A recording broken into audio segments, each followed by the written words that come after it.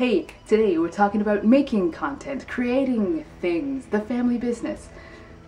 I just referenced Supernatural. Are the Tumblr kids still here? I think we talked about this previously, but if you want to make something, you should make it.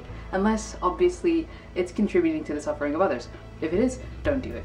I know how sometimes you might feel like you have to make a certain kind of content because you look a certain way or you are perceived in a certain way. Well, you don't. So if you want to make video game videos, but you don't look like a stereotypical video gamey type, make them anyway. You can change the way people look at video gamey types. Hell, you want to be a makeup guru? You do that. Sister, brother, sibling, you want to be a makeup guru? You do that. If you don't feel like you look like the regular makeup gurus, that's not relevant, man.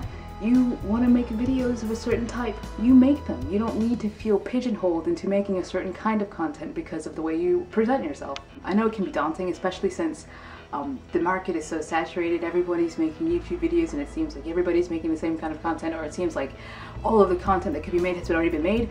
But that's not true, because you as an individual bring your own experiences to things. You bring your own knowledge of things that are specific to you. So it doesn't matter what the subject is, you're probably going to have something to say about it that hasn't already been said. And I know that the fear of getting mindless hate from people on the internet can be a very daunting thing. Like, it can make you not want to make any content. It can make you afraid of putting yourself out there, especially if you're going against the tide. But what you have to do is remember that you, person, making content, you may be the person who makes somebody else's life better. Like, if you make a video and it inspires one person to make another video, or if you make a video and it makes a connection with a certain person, that person who needs that connection in that moment, you could make their life better, or make their day better.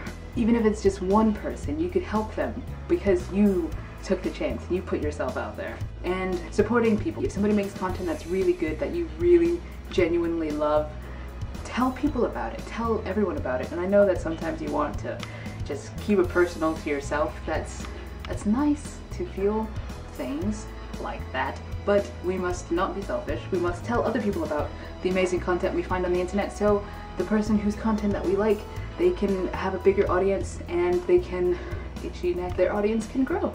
We want their audience to grow because we want to be able to share their amazing content with the rest of the internet. This will help combat sort of internet trolliness, is when you find people who make really good content and then you know, tweet about them, or you become friends with them, and then you can make a little network, right? There's a little support system. If someone leaves a negative comment on your video, your friend could come and say, hey, that's not cool, and they'll support you. And you could do the same for them. If you go off and you're looking at your friend's videos and someone's left a trolly comment, you can reply to that comment by saying, hey, you weren't thinking of my friend complexly, and maybe they'll feel shame, but they might not because they're trolls.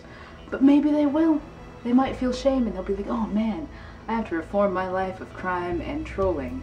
And maybe I'll be a better person now because that other person's friend told me to stop being mean.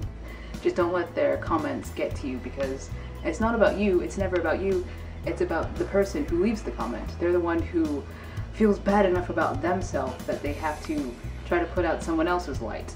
You should tell me people you love, obviously. Sharing is caring. Somebody is skateboarding outside. Sharing is caring. You tell me people you love, I'll tell you people I love, and it'll be great. We're sharing and learning about new content creators and becoming a mass network of awesome people who support each other.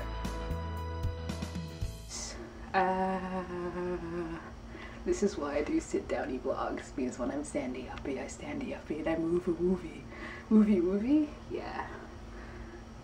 I used to spend a lot of time with a toddler, can you tell? Woovie. Boop boop. I was watching my own kitchen.